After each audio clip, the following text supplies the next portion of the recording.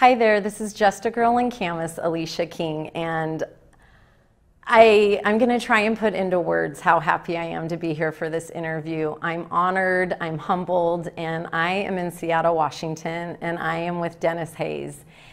And I have to say, growing up in the Camas area, there is a high school there, Denis Hayes Freedom's High School. There is a street there named Denis Hayes, and I was thinking, who is this guy? The name, it kind of sounds familiar. I'm thinking he's important. So upon some research, it has led me here. And if you don't know the name, I would love for you to look it up and do some research, listen to this interview, and meet this gentleman. Denis Hayes is one of the first founders, coordinators of Earth Day in 1970. Are we giving away any age or anything? Well, I suspect it will be difficult for me to pretend not to be slipping into middle age. All right, all right. So I came up here because Denis is originally from Camas, and I think it's so amazing what Denis is accomplishing in his life and where he's been, where he's going, what he's doing. So I'm here today to talk about your journey, and I'm just so excited to hear how this all began. And I think we need to start, and I'm sure you've had this talk with several people. I want to go back to that first Earth Day. I want to go back to 1970. I know, well, I'm going to let you, where were you at that time when you got a phone call or were asked to participate in that? Well, I was a graduate student at Harvard. Actually, this began as a student project.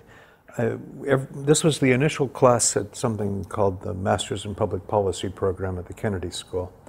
And we were expected to go do something that was outside the classroom. I think the expectation was we'd intern with the Attorney General or something. But this is coming out of the 60s and the Civil Rights era and the anti-war movement.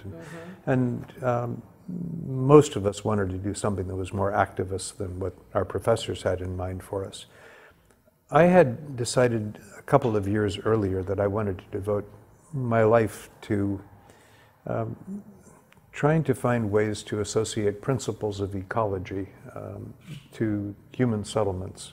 I mean, there was no vocabulary back then for urban ecology or industrial ecology or human ecology, but that general approach of trying to learn from nature to mimic what the lessons are of a couple billion years of evolution and apply them to our settlements was what I wanted to do.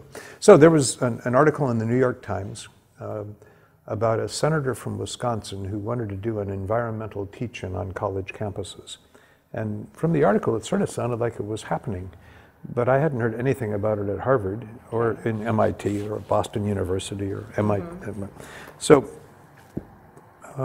with the audacity of youth, I jumped on a plane, flew down to Washington, D.C., got myself a... I love that. and got a 15-minute courtesy interview with the senator. And my hope was to get the charter to go up and organize Harvard. And I'll confess, I thought maybe I might even get it for all of Cambridge. I do Harvard and MIT. The 15-minute interview went on for about 2.5 hours. He'd had this article that appeared in the New York Times. He suddenly had tons of mail coming in, but wasn't sure what to do. He thought it was a good idea, so I had been fairly active in previous years at Stanford in various kinds of social movements, and so told him what I thought made sense for him to be trying to organize. I went back, got a call 2 days later from his chief of staff asking whether I would be, I should say, I left with the charter to organize Boston when I left his office. And 2 days later got this telephone call saying, would you consider dropping out of college and coming down to organize the United States, which is probably the most rapid promotion that I've ever had in my life. And it was irresistible, so dropped out, went down to do it. This was right smack in the middle of what I wanted to do with my life, and so when those sorts of opportunities open up, you take them. I was 3/4 of the way through getting an MBA from Stanford Business School, which, like Harvard's Kennedy School, were kind of the pinnacles of their respective areas, when King Faisal launched the Arab oil embargo, and suddenly energy, which I've been studying for the previous 2 years, became a really important national issue. I got a call from the governor's office in Illinois asking whether I come out and set up an energy office for them, and Wow. dropped out of that school. I mean, I've dropped out of a lot of schools over my life. But when the job opportunity, or whatever kind of opportunity to do something that is right at the core of what you care about comes along, you can't hesitate at that point. It's all about grabbing the ring when the ring is there, because rings come and go. Mm-hmm.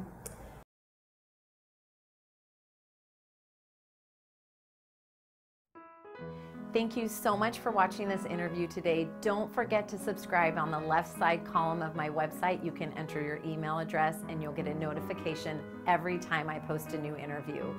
Just a Girl in Camas is a 501c3. Your donation helps me support our community and bring us together with these awesome interviews. Thank you so much, and I'll see you around town.